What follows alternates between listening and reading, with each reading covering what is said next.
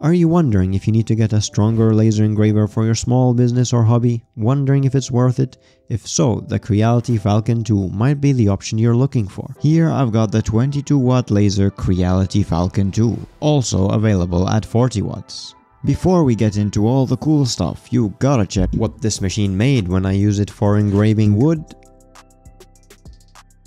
stone, aluminum, stainless steel, even canvas,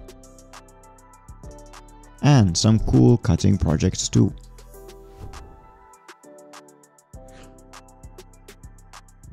The machine's price is always changing, so you can find the best deals in the links in the description below. So let's begin. My favorite part about this machine is the unboxing experience. It was the most simple engraver unboxing I've ever done. The machine is literally already assembled in one piece. Just had to take it out, add the legs to it, and then add the laser module onto the machine by screwing these two knobs into place. Even the air pump hose and electric cables have already been prepared. You just have to stick the ends to the engraver and the air pump. Depending on which option you go for, you could get an extra engraving honeycomb bed, a rotary roller, and an enclosure box. If you don't have a honeycomb bed, I strongly suggest you get one because it's a massive help in preventing your materials from overheating and charring. It also helps protect your table from burning.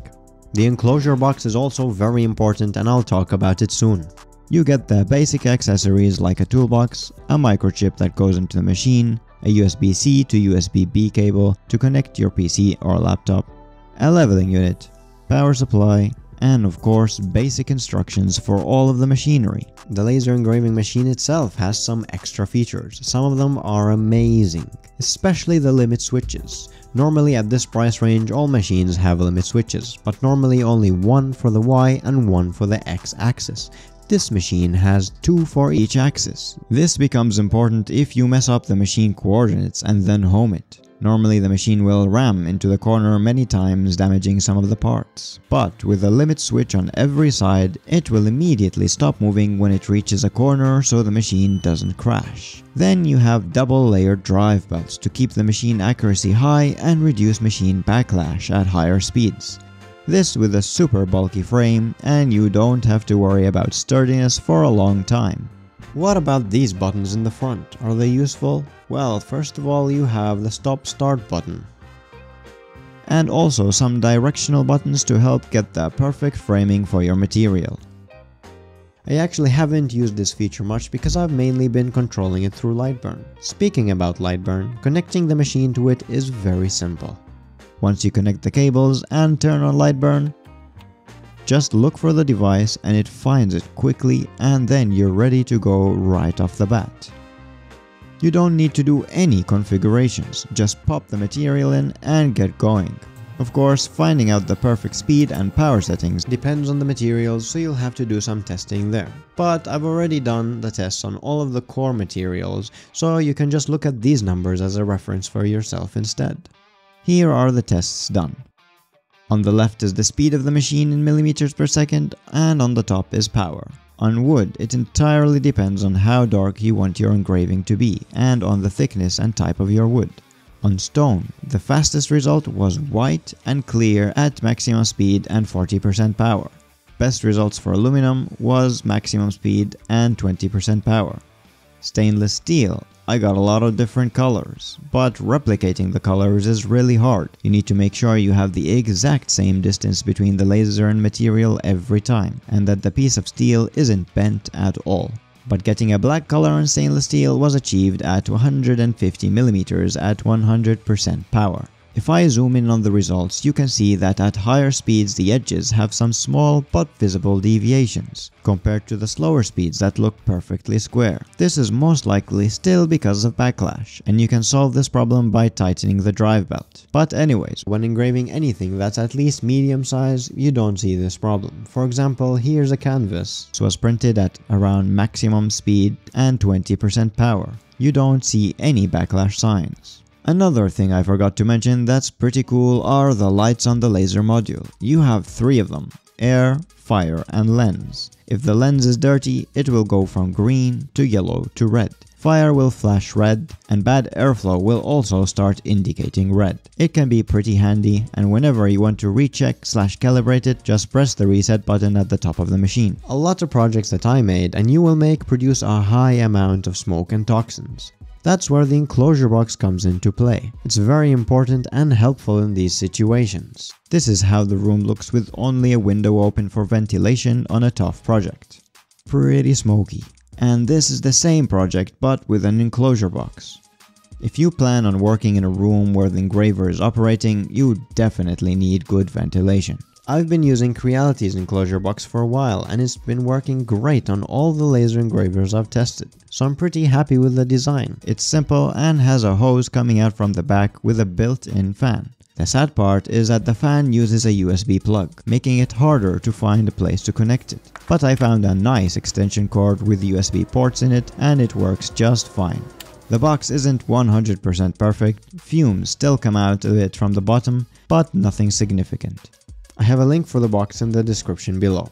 Now, one thing you need to know about stronger laser engravers is that they can get pretty noisy, especially the air pumps, for example the Falcon 2 air pump. It does the job and gets nice airflow, but can get a little too noisy. As for the machine itself, its noise is medium loud. But what's cool is when the machine isn't doing a job, it automatically enters sleep mode and goes quiet. Most other machines I've tested so far don't have this feature. Let's talk a little more in details about the engraving test done and any problems or advantages I've noticed in the machine. First of all, leveling the engraver is more or less simple, and you have a high amount of control to go up and down when adjusting. You unscrew the knobs a bit, insert your material, then insert the leveling unit. As long as you're engraving, you use the highest option. Then tighten the knobs again and you're ready to go. Framing the parts is just like any other machine, but an important disadvantage the Falcon has is the laser spot size. It's at 0.1 mm, which means a DPI of 254. Most higher end engravers get weaker accuracy because of the increase in power,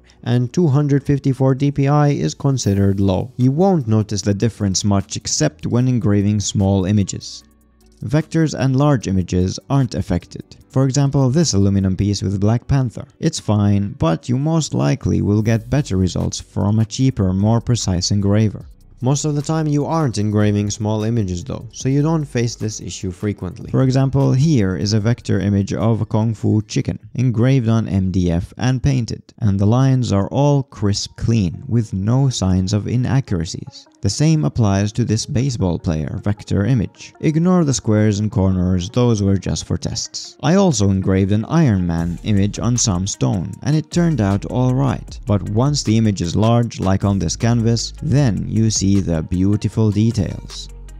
Where the machine shined in my eyes was when I was cutting different wood thicknesses, especially when making this hexagonal shaped ball.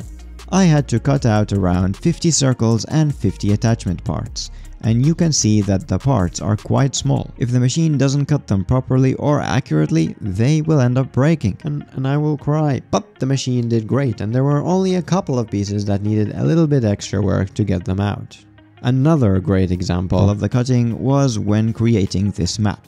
Look at all the small roads and details, and the machine cut them out perfectly. And here are some mini coasters. A problem I noticed in the machine was in cutting deep and thick wood. I tried to cut out some squares on this piece of cherry wood, 1.8 centimeters thick, and it needed 2 very slow passes, and it barely got cut at the bottom.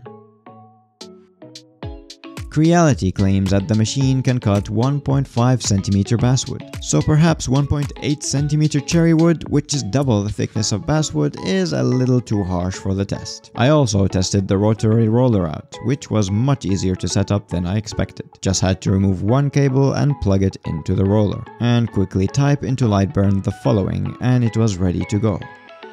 Here is a cup with a mini phoenix image on it, and it came out great. So overall, I'm extremely happy with the machine results, and I would recommend it without any worries.